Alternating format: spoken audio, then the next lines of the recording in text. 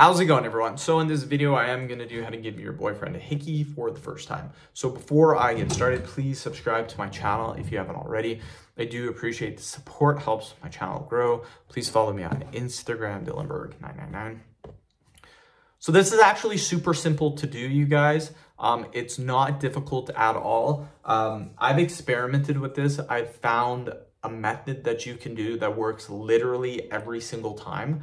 So to give someone a hickey, what you're going to do is you use your lips, obviously, and you suck on the neck. I say the neck because that's where 95% of the hickeys are. This trick will work anywhere. If you don't do chest, shoulder, hand, it doesn't matter. This works any place. Now, you use your lips. That suction with your lips is what causes the bruising. That's what a hickey is. It's a bruise. Now, every single person that I've seen try to do this, and again, I'll get people like friends and spouses and partners, like friends of mine, I'll be like, hey, try to give your boyfriend or your girlfriend, try to give them a hickey. And I'm not even kidding. Every single time they do it for between 5 to 15 seconds. Here's the thing. That's not enough time to bruise the skin. That does not work. You need a minimum of 45 seconds in order to cause a hickey. 45 to 60 seconds of constant sucking on the neck. Constant suction. That is a long time, you guys. Trust me. If you're sitting there doing it, it's going to feel like eternity. Now, what you can do is you can suck on the neck for 15 seconds.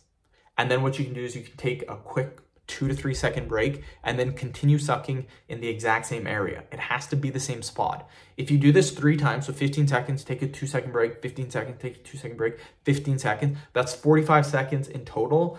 That will also work, because it might be a little bit weird if you just sit there and do it for 45 seconds in a row. That might be kind of weird to some people. But again, that is what it takes. Your skin is super resilient. It is extremely strong. So you can't expect a lousy 10 seconds of suction to create a bruise. That does not work.